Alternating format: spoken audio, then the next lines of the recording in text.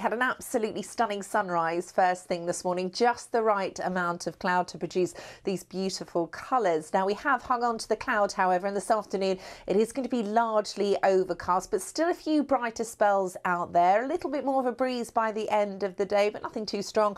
Temperatures today getting up to 11 Celsius, so quite a quiet day. Now overnight tonight we're going to hang on to this cloud. We might just get a little break here and there, but largely overcast skies once again. The minimum temperature though milder than last night, around 8 or 9 Celsius. So for tomorrow morning, a rather grey start to Thursday. Again, we could get some brighter spells mixed into that cloud, but it should stay dry. Again, a little bit more of a breeze by the end of the day, and temperatures on Thursday a very mild 13 Celsius.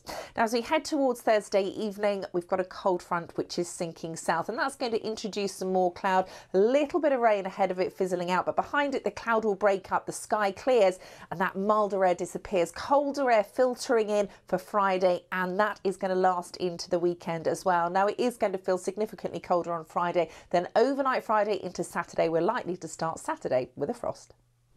OK, well, there's more on all of today's stories on the BBC